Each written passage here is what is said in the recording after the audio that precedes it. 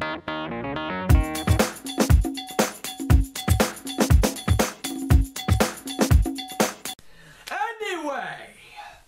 listen, this movie is really good. And yeah, but I think now let's talk a little bit about the casting really shortly. James Franco, I think, like at first, I didn't really think he'd do a good job because think about it, Harry Osborn, young Harry Osborn from the Spider-Man movies.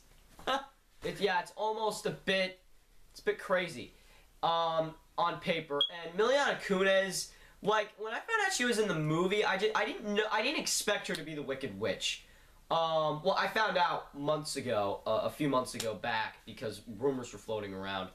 And I didn't know who this Evanora person was. I actually thought she was going to be the Wicked Witch. Well, let's be very honest with ourselves. Me and Johnny have to be quite honest. We thought she was going to be the Wicked Witch because she not about dresses that. like her. Well, even though that was kind of true as well. We both I have never really read any of the Wizard of Oz books. But because of this, I think I'm gonna. Don't we have the book for the original? Yes, we do actually. Yeah, where is it? I have no idea. Well, we have a library right here. I would show you, but I don't think I can. No one cares about the dang library. Let's just get to the point. Anyway, they had a great casting choices. The witches were unexpected. They were great and they were hot all the way up until they were. All the way up until the other two turned into witches. All the way up until the other two turned ugly, especially Evanora. You know, just she compared. I wasn't even compared to what I saw at the end. I'm not even sure if that was a lady. Well, yeah, but we're gonna let that. I mean, compared. Let's just say this: compared to it makes Miliana Kunis's Wicked Witch of the West makeup look like freaking Megan Fox. Yeah, I agree. But then again, all they did was really paint herself green. You know, did a little CGI work because it kind of changed her face a little, stretched her chin, and the nose. Yeah, the nose, stretched her chin, painted her face. What I like at the end, he said, "You may return, because I know your wickedness was not your undoing. It was not your doing. You may return to Oz when you have learned to let it go." And then she's just like, I think we said, and even though he kind of said and we said a little too much, so. And but she screamed out, "Never!"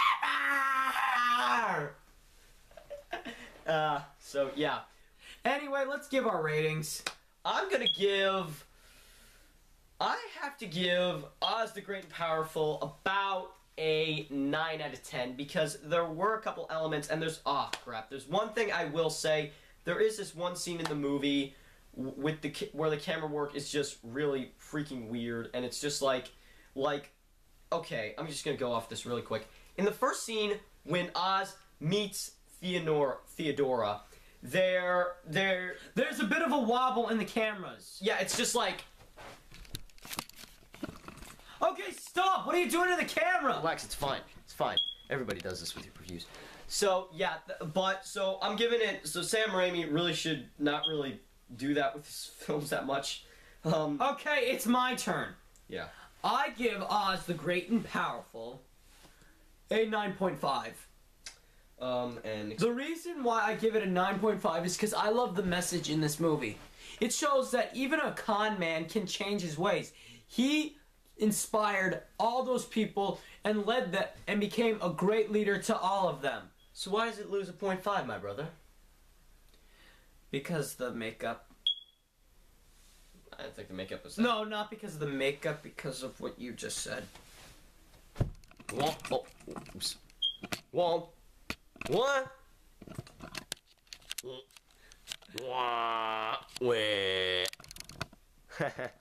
Okay, stop. What are you doing? I'm adjusting my camera, my brother. But anyway, I'm Donnie. I'm Johnny. This is Johnny and Donnie Reviews. Signing off.